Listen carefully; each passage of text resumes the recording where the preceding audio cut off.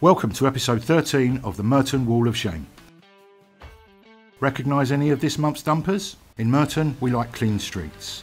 Sadly, there are some people who think it's okay to dump their rubbish and make the borough look dirty. We want to catch these dumpers and we need your help to identify them.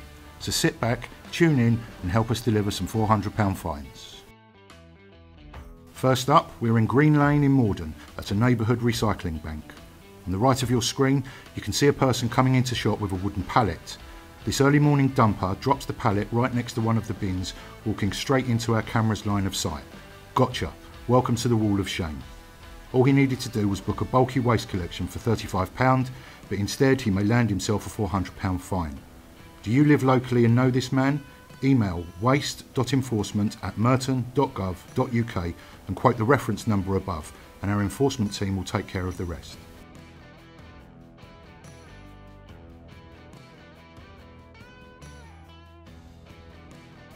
Our next clip is from Raleigh Gardens.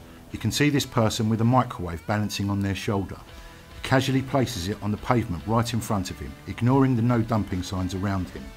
He then wanders off to continue his day, leaving the bulky item behind for the rest of the community to see. This is not acceptable.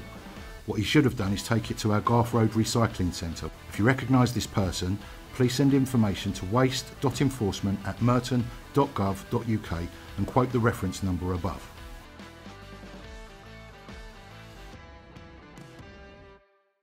Our final clip for this episode is on Manor Road in Mitcham.